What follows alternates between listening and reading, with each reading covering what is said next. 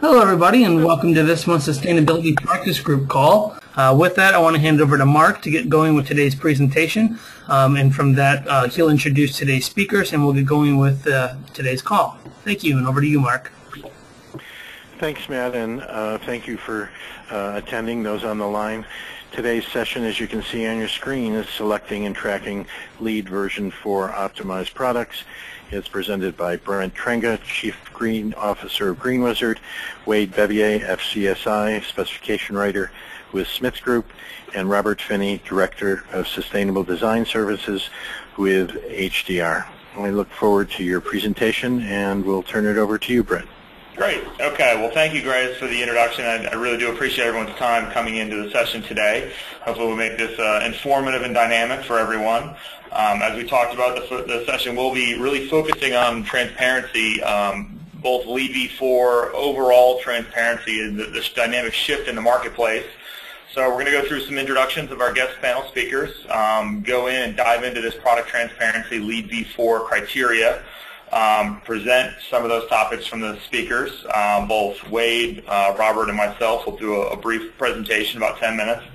And we will also have a Q&A session at the end. So as those questions do come up, feel free to raise your hand or type them in the question box. We can answer those at the end. And then we'll do some closing comments. So a little bit of an overview on the call. What we wanted to talk about was, given the importance of LEED v4, the beta launch of v4, the inherent transparency things with EPDs, LCA, HPD information coming on the market, this is obviously combined and overlaid with, multi-attribute certifications and how these are written into specifications and into the building process. Layering on Cradle-to-Cradle and SMART and FCS and declare labels, Living Building Challenge, LEED. It's really becoming a very complicated mix to evaluate, research these products, write the specifications, get them loaded into the projects correctly, and really kind of facilitate and deliver a project that's to the meeting the goals to the client.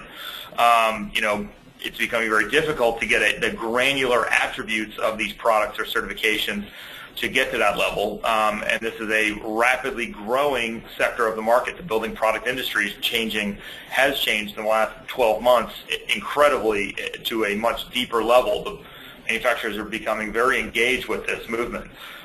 This session presents strategies for attaining LEED v4 credits, demonstrating how there are software tools and solutions out there to help that, GreenWizard being one of them, which is what part of my demonstration will be tying back the comments of Wade and Robert to those topics.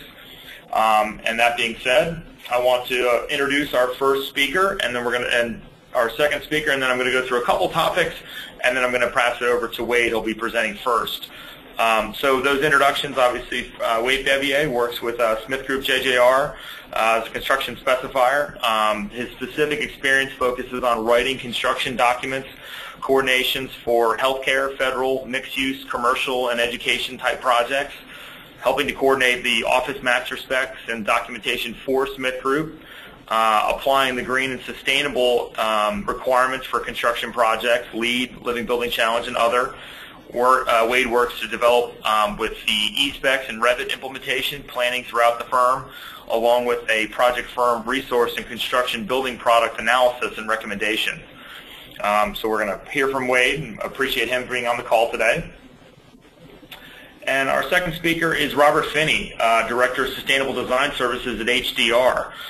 Robert's background focuses on sustainable design, high-performance building consulting and construction, sustainable operations, and sustainability policies, both at his firm and to the greater audience. Working with both project management and program management level interaction at HDR.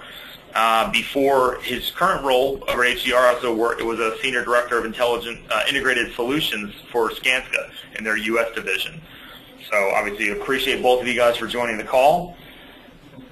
Just a little bit of background before we dive into these topics is, so for those of us who are not integrally familiar with what LEED is and what a huge sway it's now pushed over the last couple of years, over 1.5 million square feet of buildings space is certified by LEED every year. That's 147 countries across the world. That is a massive, massive number and a massive amount of construction development going on.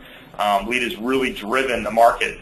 This is probably one of the most impressive slides I've seen in a very long time. This shows the trend in LEED certification up until 2012. Over 60% of the projects are earning a certification of gold or platinum. So the bar has really been raised. This is talking about V3, the 2009 rating system that we've all been involved in. Version 4 is really meant to raise the bar, and it needs, by these metrics, the bar needs to be raised. You know, we've met a very high threshold, and LEED has decided to raise it up, and let's see what else we can do with these buildings. As you guys are probably familiar with, Living Building Challenge really takes one step above a LEED Platinum building. They really go into an even deeper analysis of building product selection, material, and transparency. But just starting with what we're already dealing with, this is the here and the now, is a really impressive number to look at. So the timeline here, you know, V3, LEED V3 2009 is going to stay in existence, and registration is going to be open through June 2015. It's not a mandatory shift over. V4 is in the beta program now. We've got about 90+ projects that are running through that system and testing it out. Registration is actually open now for voting. I encourage all you to, if you are members of USGC, to get in there and vote per your preference of the system. It's really important. This is really changing where the market's going to go. And part of that, you know, part of both the pushback and the advantage, depending on, you know, your point of view, is this disclosure, you know, this building product transparency issue that everyone's talking about. What does that really mean? The goal is really better product information to make decisions on all levels. You know, it's a critical shift of some of these selections and why we're speccing them, why we're using them, performance, health, the longevity, the sustainability of the product. The transparency. There's a lot of third-party groups out there that are helping to disclose and to help to verify and certify this. Cradle-to-Cradle, FCS, SMART, Declare are some of the key ones, and those are really tied back to Living Building Challenge and LEED. The greater whole building life cycle assessment, or the LCA documents that are being out there. They're really looking at the life cycle from cradle to grave, if you will, of the products. The environmental product declarations, or EPDs. You know, this is tied a little bit back into the LCA, but you know, product information looked at the embodied carbon, the embodied energy, and the embodied water of these products. And then taking this almost another layer down is this health product declaration, or HPD. This by no means illustrates or conveys that this is a healthy product. We're just looking at the health attributes of the product, disclosing to a very, very granular level of what the chemical compounds are, what it, you know, not per, you know, parts per million, but part, you know, part per 100 of a percentage of a. So we're really getting into a much deeper look into this. Part of that also goes into this red list of chemicals. The Living Building Challenge has put out 14 known carcinogen chemicals that they've put on their red list. So I'm sure a lot of you have already dealt with clients and projects that are calling out to be red list free of product information. So there's a lot of things to research, a lot of things to evaluate, and see what's going on here. So I want to talk about all of these in context of this discussion. Part of where myself and GreenWizard sits on this is we've really, as CSI, we've partnered as a central hub and spoke of information.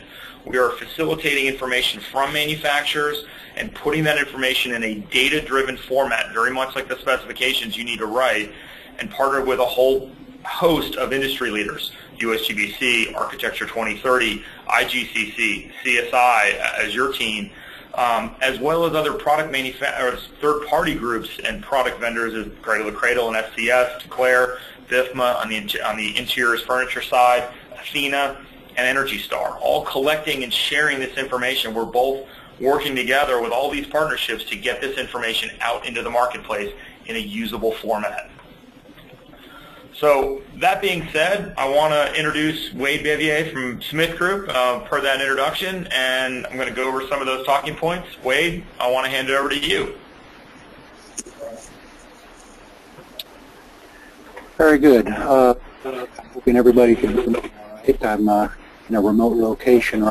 I'm going to start with a couple of items with regard to how to take the information that we're gathering and actually getting into our construction documents with the LEED V4 There's some enhancements with the material contents and life cycle assessment credits, and so I've been working on developing the language and the location for where to put these requirements and how to gather the submittals in such a way that the actual contractor can be able to take that information and be able to execute it in a way that the project goals can be realized.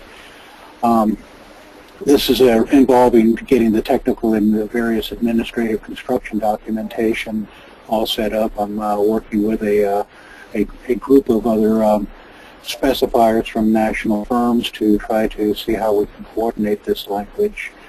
The other one that Brent had mentioned earlier is the Living Building Challenge, and they have a material pedal, which is the an enhancement of some of the requirements for LEED v4 and LEED 2009. And so this too is adding some additional information that will also be going into these construction documents. Getting the goals into the Division 1 and the technical sections is somewhat of a challenge because each one has got a little bit of a different direction and requirement as to what is being asked for and how to go about verifying and coordinating that information. One of the tools we're using is the GreenWizard material library, and we've been working closely with them to develop not only project-specific libraries, but also a universal library that as we gather information about specific products that we can actually have a storage place to be able to put them so they can be accessible at a later time. The other thing we've done is sent out a material transparency request letter to the various manufacturers with which we've had a relationship with, just to let them know what our goals are and how we need to get additional information from them regarding their products. And this is where the HPDs and some of the other calculating and information delivery resources are being developed, and we want to be able to use those and make sure the manufacturers are A, aware of them, and B, are aware of what we're looking for. And so with that, I'm going to turn it over now to Robert, who will expand on some of these ideas here. Thank you, Wade. Hello, everybody. Yeah, and along those lines, just in a mode of transition here, HDR2 has recently developed a way to advocate to manufacturers that our clients, not just our own internal initiatives and our feeling of responsibility within the industry, but our clients are asking for greater transparency and healthier materials out there. And that poses a big issue for us because of the logistics involved. It's not just, and perhaps obviously, availability in the marketplace of these areas, but as Wade was indicating, the difficulty is how do you best represent those in a project to make it move forward. So from my perspective, this is a two-part issue that we need to deal with. We certainly have a specifications team, but so much of the decisions that are being made out there, if we're pursuing LEED v4 or Living Building Challenge projects or our own internal initiatives for healthy materials, is how do you best represent that on the design side as well. And so for us, having some sort of consolidated and meaningful database to store this has many benefits to it. First of all, there's a lot of information, as Brent was talking about out there. How do you sort through it? How do you vet it? How do you make sure that you're giving complete knowledge and you're not presenting maybe too much or putting your faith in in the same suit as I do? Some of the difficulty that we have in terms of enforcing this and providing quality to our clients is the consistency, in our case, across 185 different offices. In fact, is simply because of the size of the company. How do we make sure that we are providing a consistent product and that we're giving the best we possibly can to our clients?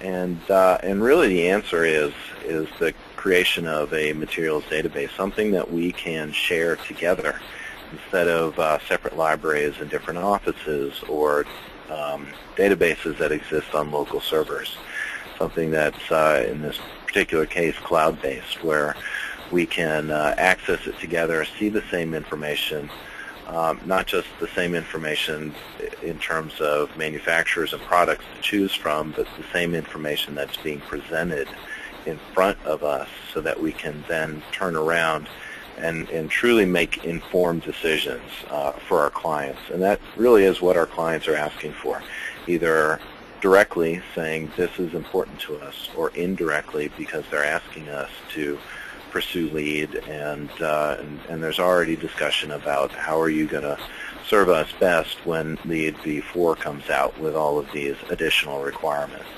So it's critical that we get on the same page and find a way to codify it within our current documents, and specifications obviously being a huge part of how we can enforce that and educate the marketplace as well.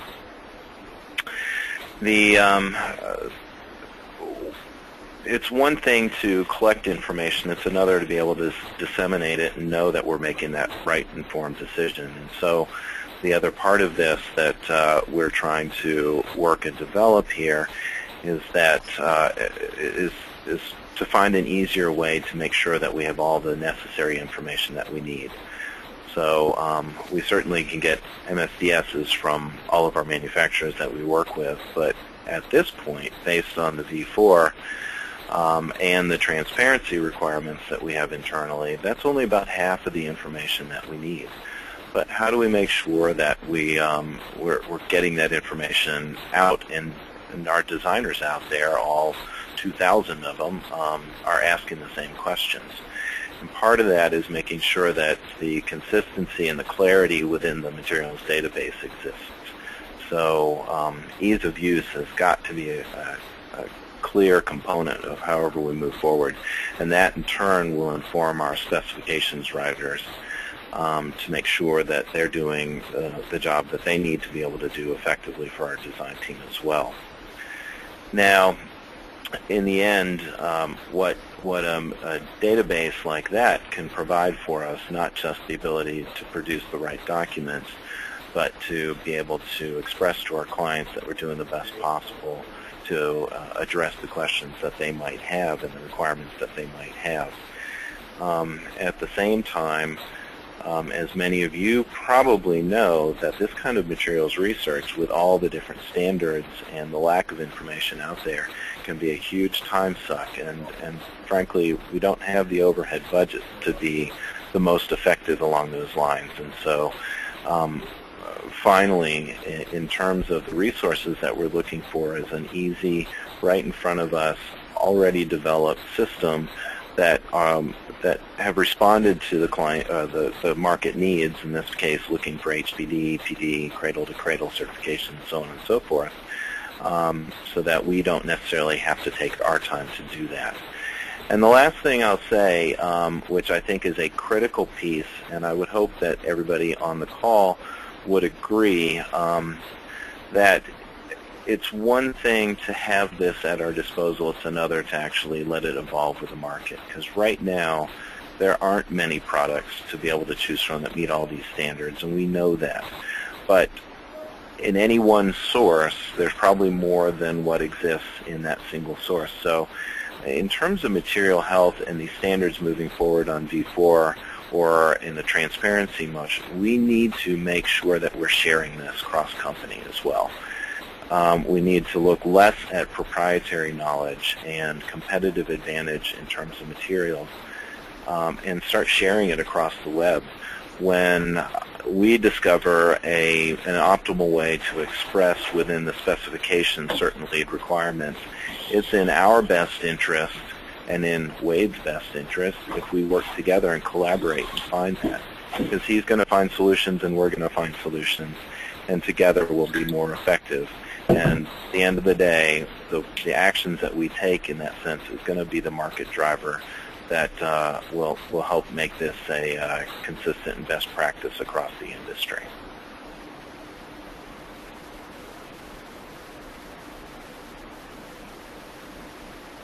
Brent? Okay.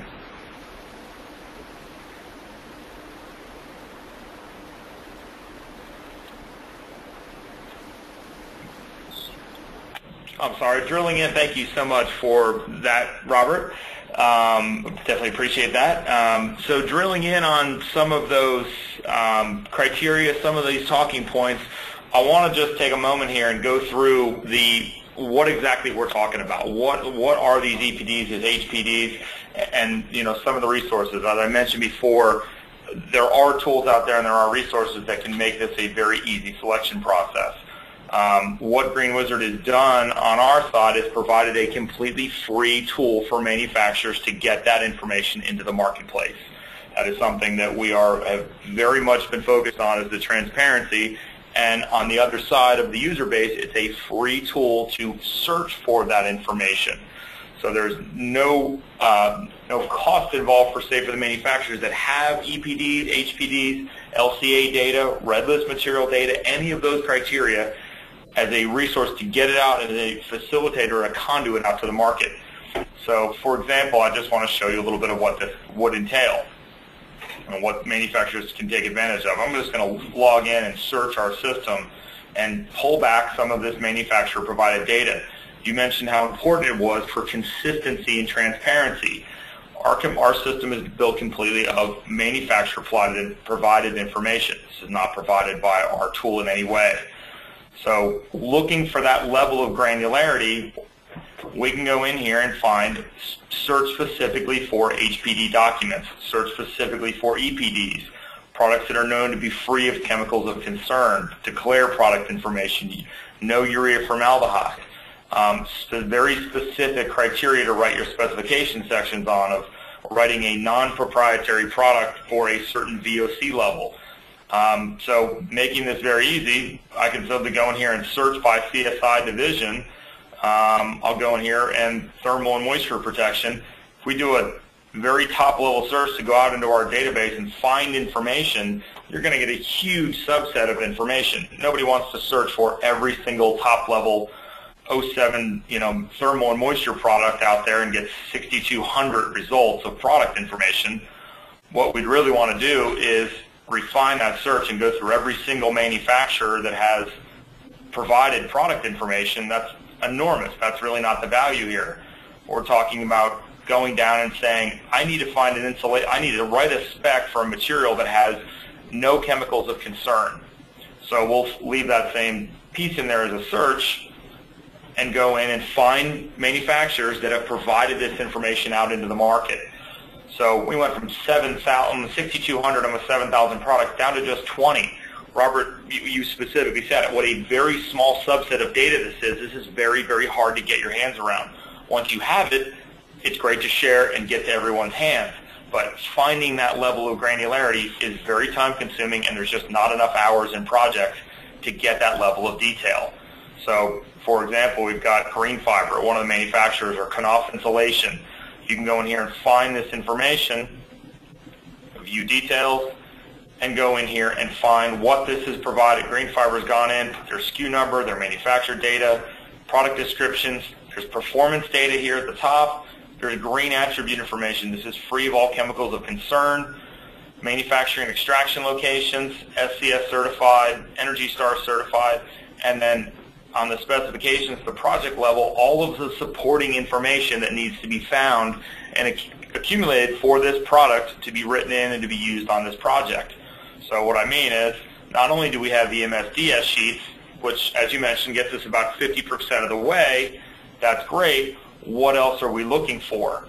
So as that pops up, yes, absolutely. We've got material data sheets, but it's not giving us the granular level of information that we need. That's getting us halfway. So we go down one level deeper here. We get their FCS certifications. We can get even their VOC emissions testing. This product happens to be Declare certified. So it's got a Declare label showing that it's red list free of chemicals. It's been looked at by the LBC and showing what their criteria have they been evaluated for. So one place to make multiple decisions across multiple categories about that product or that information. That's just one example of searching on a specific criteria. We can go in and say, HPDs, if there's 28 manufacturers that are involved in the pilot program for the HPD program. As that comes in, more and more manufacturers are trying to get that out in the marketplace. and there's the declare label. So those that are participating in declare are loading that information out free to the marketplace to get into our site, into our found by teams, design teams, specifiers, etc. So going out, we could say, you know what, I'm not looking for red list chemicals, but I'm looking for products, maybe I'm looking for EPD documents.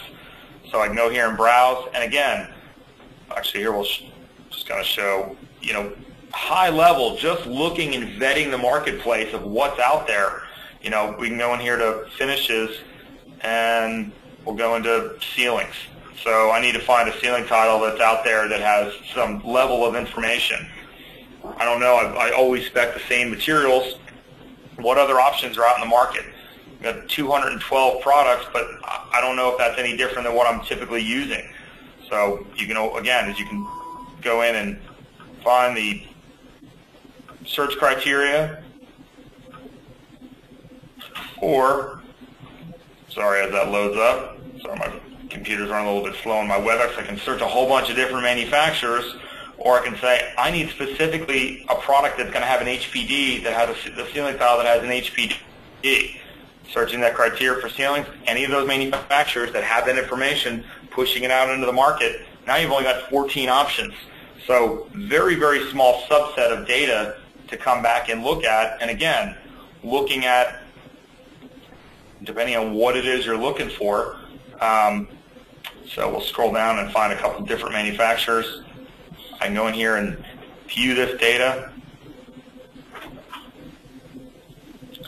Again, provided by CertainTeed ceilings, product descriptions, performance data, but we're looking at the granular level of this information, so the green attributes, the VOC content, no US, CA 1350 compliant, no. It's got your certifications from third-party groups.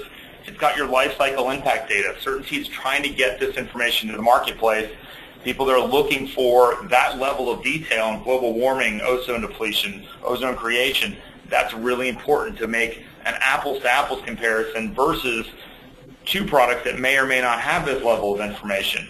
So, and again, if we get into, they've loaded their MSDS sheets, their certification documents, and both the long version of their product declaration, but also the transparency brief.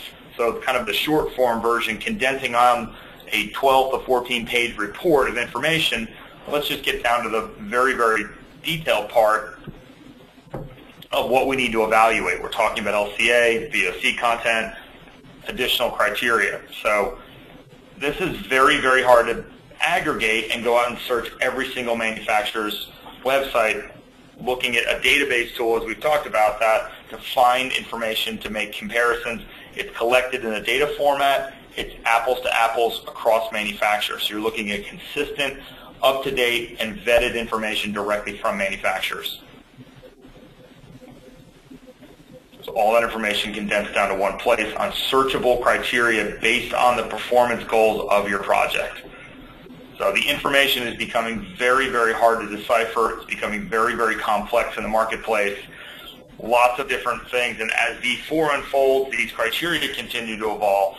There's lots of different things. What optimizes? How do we decide that there's an HPD where the third-party certification LEED is giving you points for multiple criteria, combining and filtering those things on different attributes depending on what's going to give you the most deliverable performance on your project.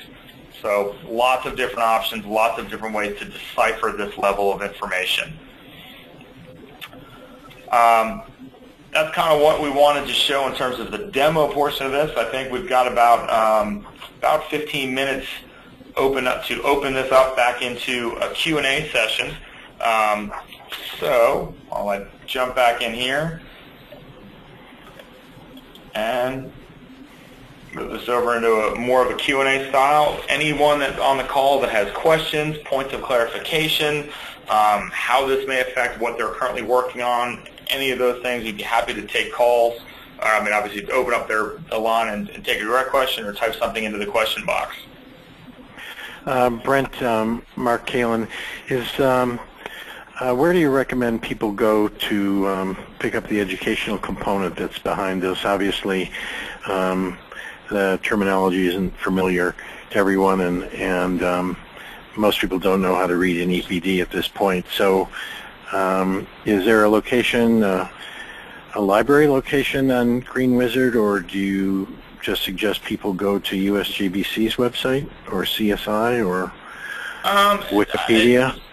It really depends on specifically what you're doing. For the HPD, going to the Healthy Building Network, they have a pretty good explanation of what it is the initiative is, this health product declaration. They've done a great job of building both the beta test and now their version 1 form and collecting what that information really means, why they're collecting it, how they're collecting it, and what it means to evaluate products. You know, as we mentioned, it really depends on the user, what they're doing with the information. Are they just saying we need to find one, or are they comparing one product that has an HPD versus a product that does not have that level of information? So that's a great resource for the EPD side of it.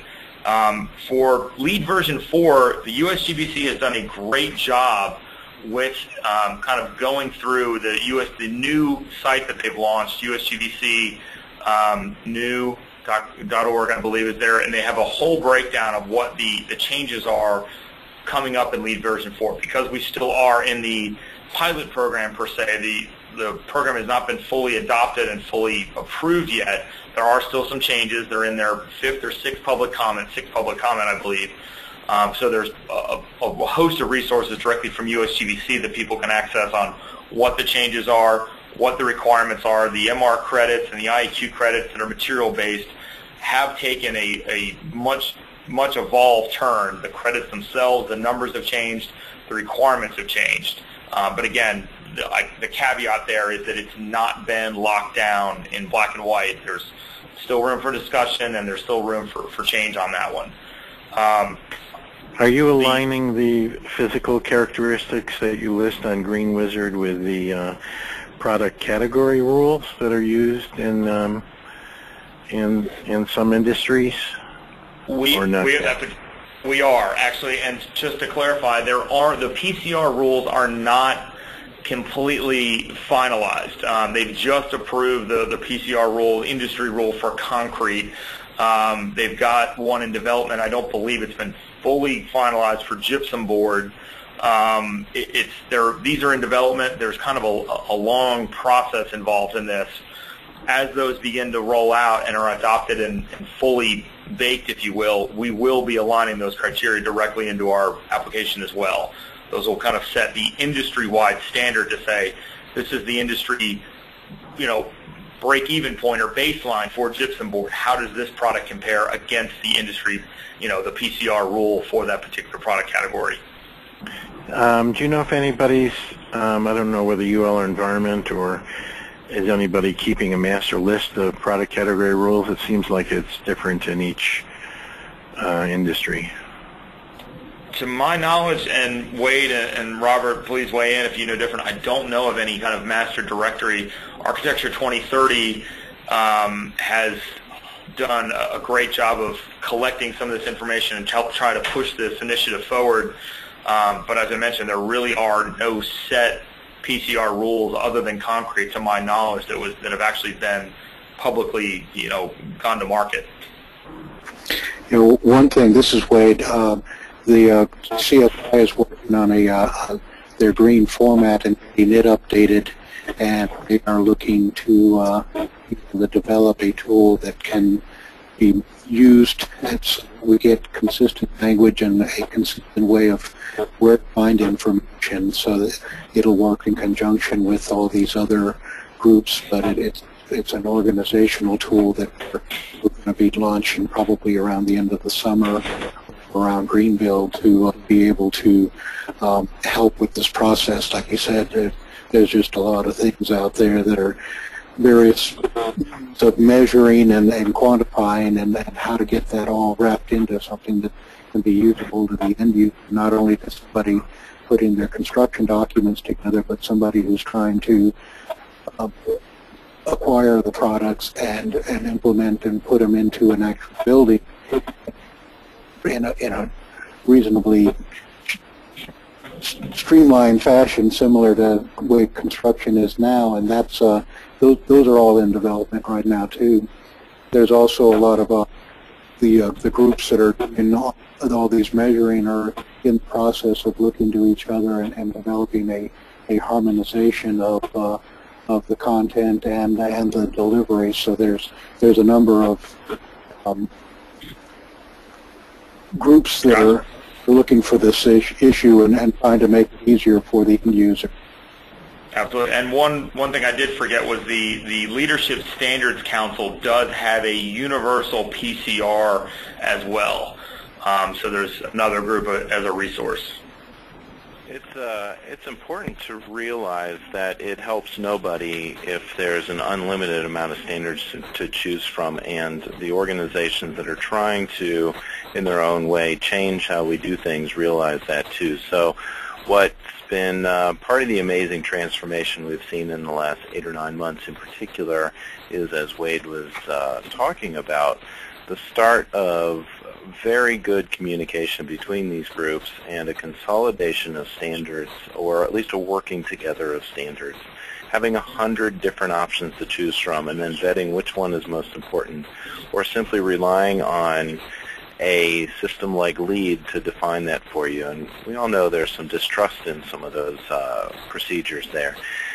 If we can get it down to a few acceptable standards along the way, it helps everybody out. And so you'll see that evolution happen from now. It'll continue on. I think this year will be a watershed moment for that, simply because of the headway that EPD and HPD has had, and then obviously the release of version 4, which is reliant on having some sort of accepted standard. Wade mentioned earlier that been working on some language for Division 1 and the technical sections. I'm wondering if eSpecs or ARCOM Master Spec BSD have put any language forward yet? Not that I'm aware of. They've been looking to language specifically for being compliant with LEED, and they'll probably be focusing on trying to get that out once LEED V4 is rolled out. There'll probably be a time on getting that language there, and then for whatever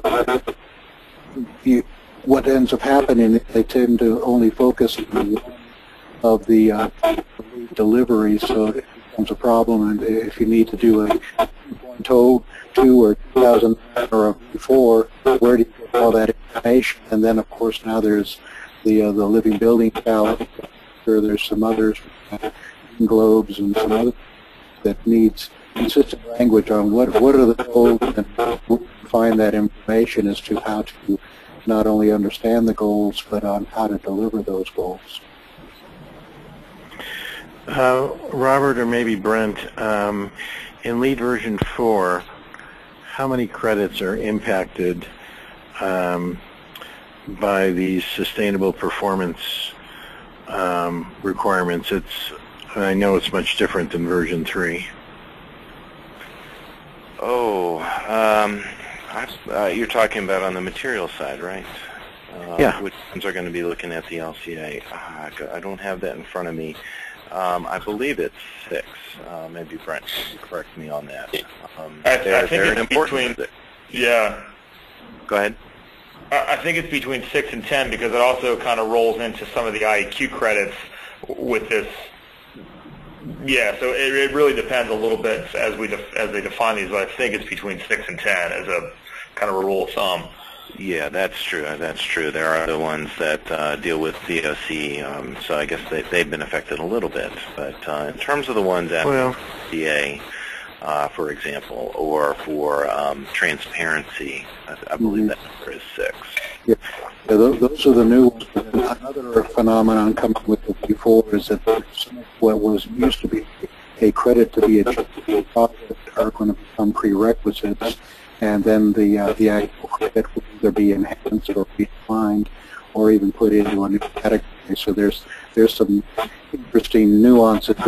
It's not just another version of 2009, but really is a whole new direction on how to be organizing the information that's being sought for to those goals.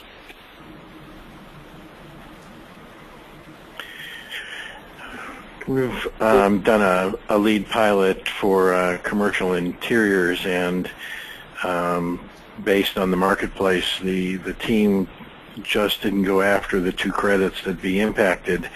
So it really is critical to get some tools out there to be able to evaluate products, because most people aren't trained in this. Oh, I couldn't agree more, and that's why systems like GreenWizard, or at least systems that rely on sharing of data, good data between firms, is so critical to us. We don't have the time. I talked about before, the overhead costs alone from this research can kill an entire project, and with such a competitive marketplace right now, it either is going to cause a firm to lose money, or it's just not going to get done. And so if we really want to see a market change and a shift in the support that specification writers need, then we need to have systems where we're working on across a shared data way, and have buy-in from manufacturers and developers like GreenWizard. So critical. Do you see anyone putting this into BIM with sustainable attributes so that you can pull them out of the model? I have not heard of that development, but my relationship with those software companies, that they'll catch up eventually. Much like we're probably looking at maybe, Wade, wouldn't you agree, 3 to 4 quarters before we start seeing some of this information start showing up in master specs. I think that once LEED v4 is actually made official, you'll start seeing Revit looking at ways to include that. So they're very reactionary, and it will come down the pike. It's just not going to happen. Yeah. My biggest issue there is that it tends to only have either one or the other in there, and that when they moved from 2.2 to 2009, I had to keep a resource of the 2.2 because the new masters didn't include that, and I'm anticipating having to keep 3 different versions archived in some fashion for a period of time until any of these get sunsetted. Mm-hmm. On the note about attributes in BIM, I know that the Unified Facilities Guide Specs, Bill East and the NIBS folks, and I participated in, pulling attributes out of the 500 of the 700 UFGS sections, and sustainability was one. And so they, at least on government projects, they're approaching sustainable attributes in the model the same way they are doing with physical properties, performance properties, so that code checking software can work. Brent, you mentioned before that there was somebody keeping a master list of PCR rules. I didn't write it down. No, I don't think there's any one person. I think we've got a couple resources. As I mentioned, that Leadership Standards Council has a universal PCR. There's Architecture 2030 has their 2030 Challenge is working with the industry to develop that standard. I know they're working with the Concrete Association to get that PCR standard for concrete. There is no one repository, one single source kind of running with that. It's kind of broken up by industry. Okay, thank you. And Matt, you said you had some questions from the audience? That is correct. There's a couple here I'd like to tie in together. From Mary Noe, she was wondering what is the relationship between using the free to architects and specifiers and the Workflow Pro. However, describing what those two differences are is too complicated in this presentation. That's fine. I have her email to let you guys be able to contact her directly. And then going off of that, Claudia was wondering as well, is there a free access of some nature to GreenWizard for professional designers, or is it only behind a paywall? That's a great question. It actually is pretty simple. The search component of our system is completely free. They can come in with a public account and search our database of information.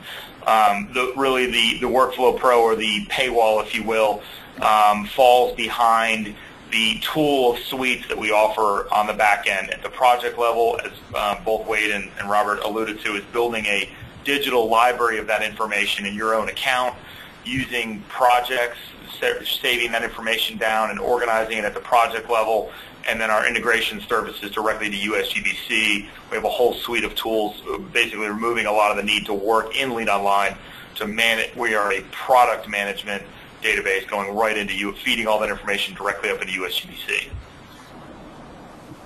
All right, and then leading off of that, an additional question here stating who's responsible for keeping the info up to date? Does GreenWizard audit that info provided by manufacturers, or does manufacturers, do they log in when they get information updated? Does it pull automatically from their website?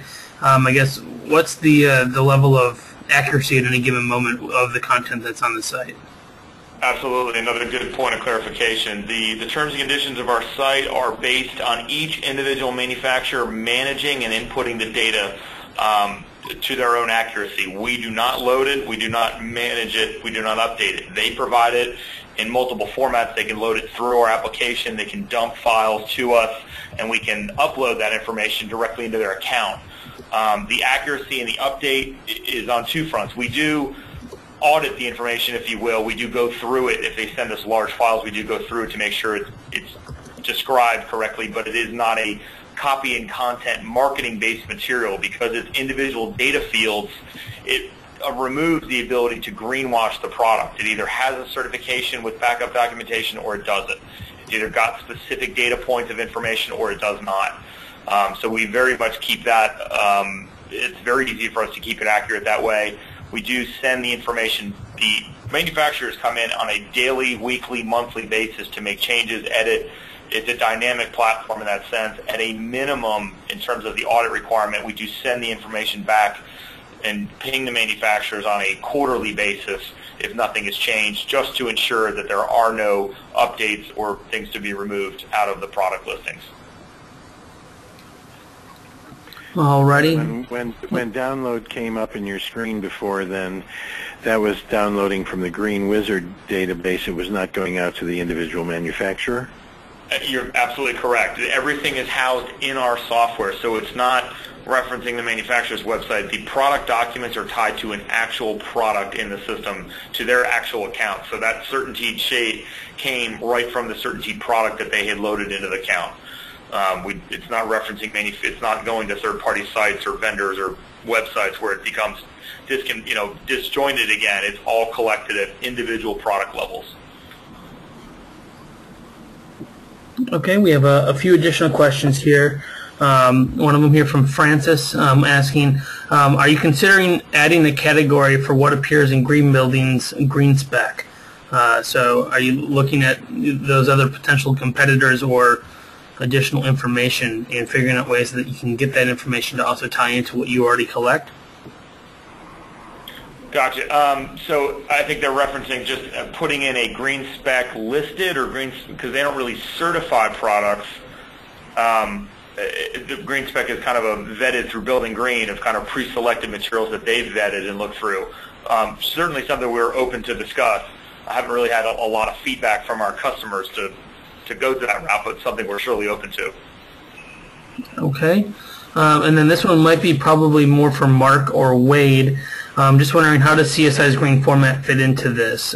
Could that be a part of the standardized approach to AEC professionals gathering sustainability info from manufacturers in a consistent way?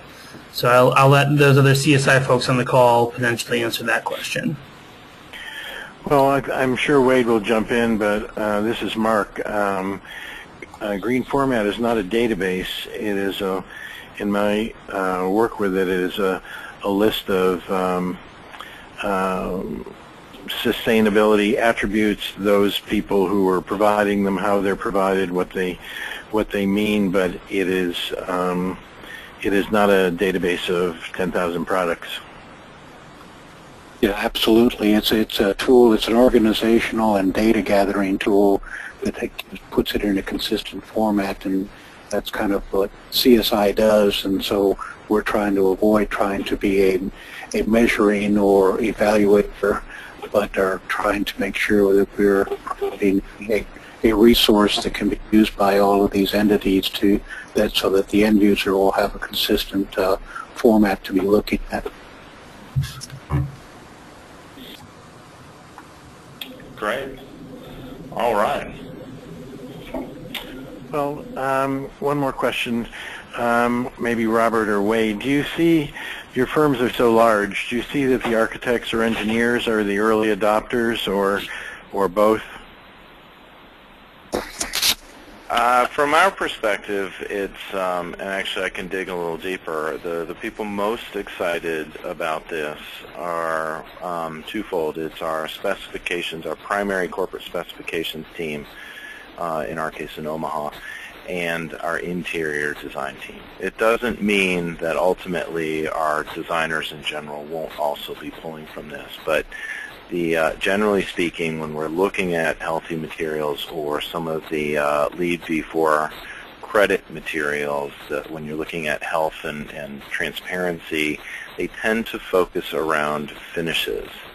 Obviously, our specification writers who are trying to support our design teams out there in the most efficient and optimal manner, but then those interior finishes being critical right off the bat.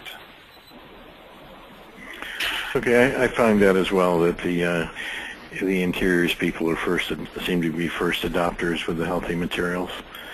Yeah, we're getting the same issue here at Smith Group. We also end up with the interiors, and many of the building envelopes also are two of the main areas that we're finding a lot of focus on this criteria.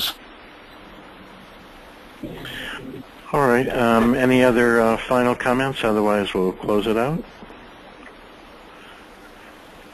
Brent, thank you very much. Wade, thank you. Robert, as always, Matt, thank you to CSI.